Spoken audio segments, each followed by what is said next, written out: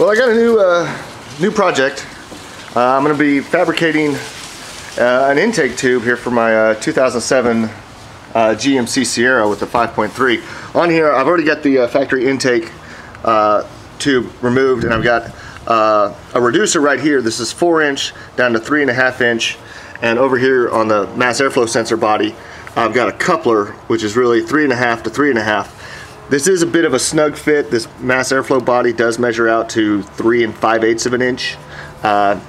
So it is a snug fit, which is good. It means it's airtight. You just kind of got to muscle it on there. I thought I would need some heat to kind of stretch it out a little bit, but I didn't. I got it on there just fine. So there's the truck. There's the old intake tube right there with all its little silencers and whatever else are on there. And here's the parts to fabricate the new one. This is all 3.5 inch. Got a straight piece and 2 mandrel bent pieces, a U-bend, and this one 90-degree bend. This large U-bend has a 7-inch radius. This tighter 90-degree bend, I don't know, it doesn't mention what the radius is, but it's far less than 7 inches. I would say it's probably about 4 inches. So those are the parts that I'm using. So let me go ahead and get started on this. So I set this large U-bend in here just to sort of give you a reference. I'm going to probably start over here on the mass airflow sensor side and work my way over to the throttle body side. Now I have to make a bridge over this upper radiator hose. So what I'm going to start with, I might be able to do this whole project just with this one piece of tubing. But like I said, I'm going to start over here on the mass airflow side.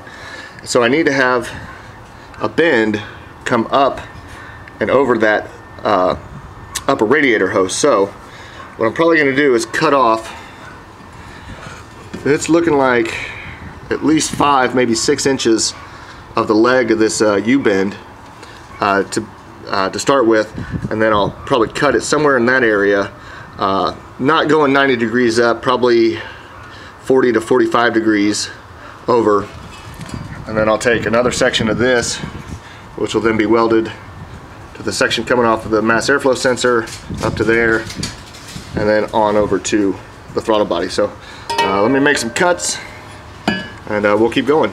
Here's a little trick I like to do when I'm cutting any kind of round tubing. I'll use tape, and it helps make you make a straight line. If you wrap it around and the edges of the tape meet up, which they almost do here, I'm only off by about 1/16 of an inch, then you know if you cut along that tape, then your cut all the way around the piece of tubing should be fairly straight, and you can always level it off with just a flap wheel.